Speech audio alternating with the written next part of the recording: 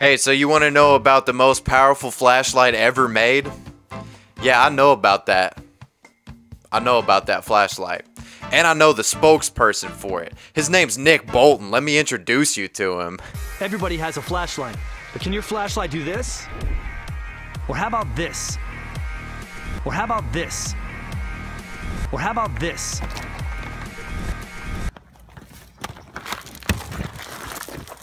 Or how about this?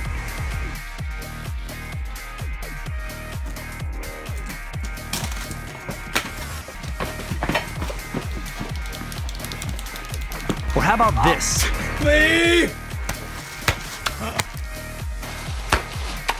Or how about this? Stop! Oh, shit!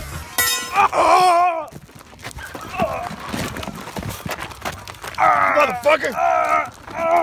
The Bell & Howell Tactical Flashlight can.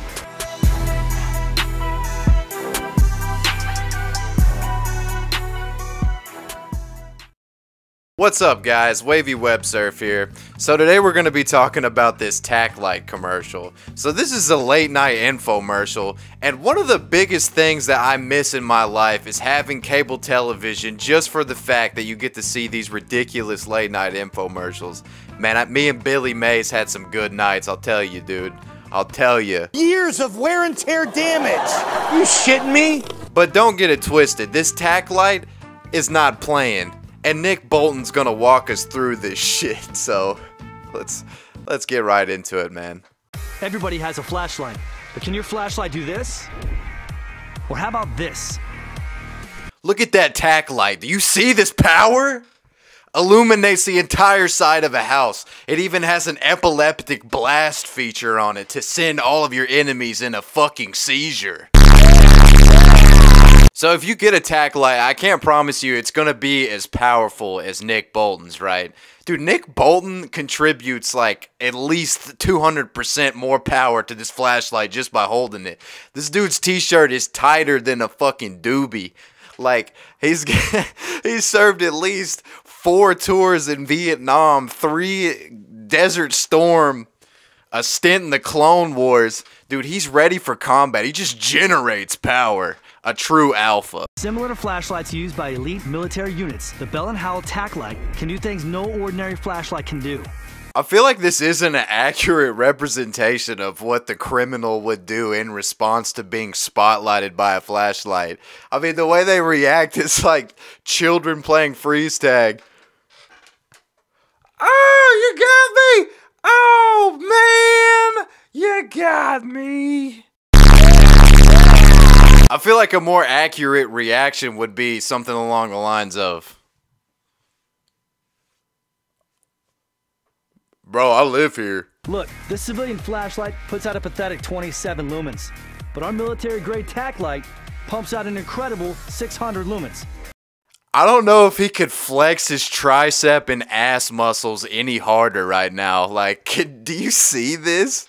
Allow me to flex my ass and triceps so you can feel insecure about your pathetic 27 lumens. Alright, Nick. You wanna compare lumen sizes? I'll fucking compare lumens with you, bro. Just wait. I can put on a tight brown shirt and look swole too. Look at my lumens, motherfucker. Urgh, look at that lumen. Look at it. Pathetic. Look. 600 lumens. I made myself cringe.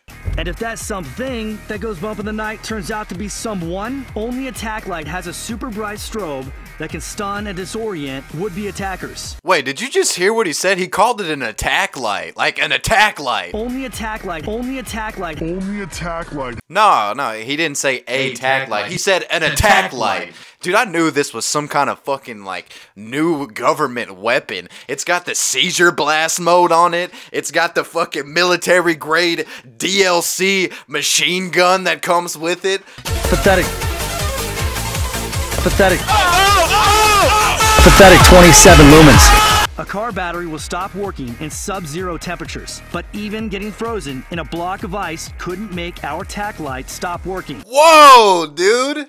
Like, if there was ever just, like, I don't know, a fucking ice age, you could be frozen alive in the block of ice and you could still see outside of it because your Tac-Light is impenetrable to frost.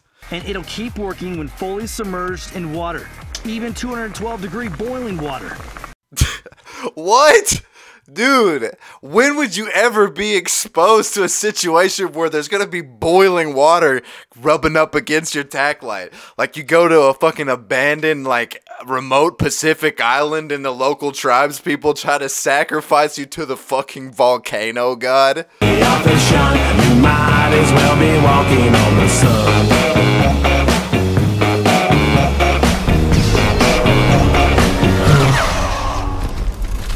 Even 212-degree boiling water is tough enough to survive getting run over by a Humvee. Try that with a regular flashlight.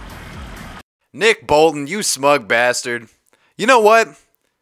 I will try that with a regular flashlight. In fact, I'll try all 3 of those experiments with a regular flashlight. We'll do the Humvee test, we'll do the boiling lava test, and the frozen glacier test. Let's test this out with a normal flashlight. Let's see if it compares to your Tac-Light, Nick. Alright, so I don't have access to a Humvee, but we do have a truck. So that's pretty much the same weight class. Let's see if it compares to the Tac-Light.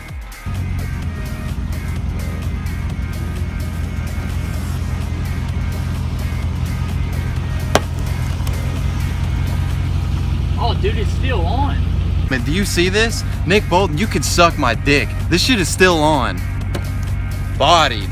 I'm actually so surprised this is still working. Jesus Christ. Alright, now we're gonna do the frozen glacier test. Got the flashlight, got the water. We're gonna go ahead and submerge it. It's still on, Nick Bolton. It's still on. Let's take it to the freezer and see what happens. Alright, so we're at the freezer. This thing is still on. I'm kind of surprised, to be honest with you, but we'll put this in here and check back with it later. I mean, this thing is submerged in the part where the battery is, so it's blowing my mind, but we'll see what happens. So it's been about 4 hours. We're gonna check and see if it's still burning. Oh my god. It's still fucking going. That's frozen rock solid, Nick Bolton. Glacier? And it's still going. It's still burning. Ever ready. Oh, fuck. Now we're gonna do the boiling lava test. Alright, here we go. The boiling water test. I'm kind of skeptical about this one. We'll see what happens. So here we go. No! No! Alright, so we're just gonna double check here just to make sure it's like officially dead. Oh! Oh! Back from the dead, Nick Bolton! Back from the dead! Dude, this ever-ready flashlight is just as good as your Tac-Light. I've proven it scientifically. Call me.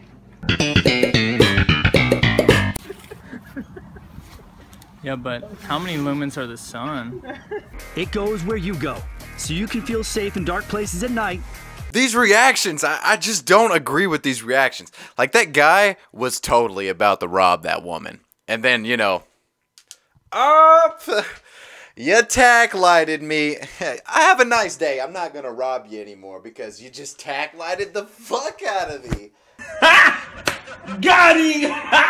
Or just have the right light for emergency situations. What? This is like the dumbest use of the Tac-Light. Why would you not just use your emergency flashers? I feel like they would accomplish this job just way better. I mean, with this Tac-Light, you look like a DUI checkpoint, you know?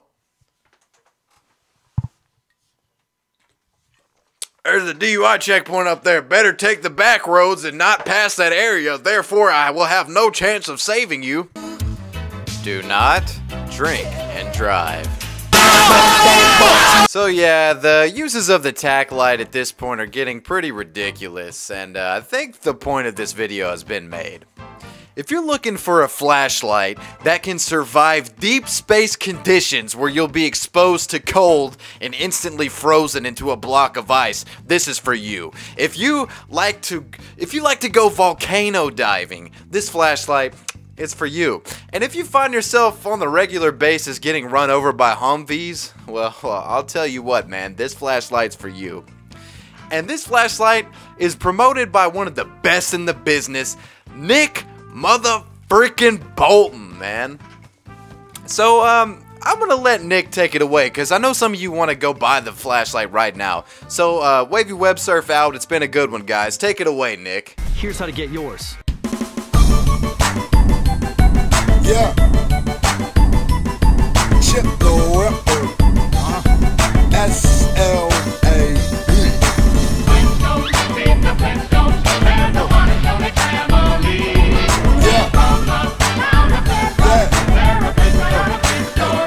Now baby, I'm the Ripper, your baby daddy's worst nightmare.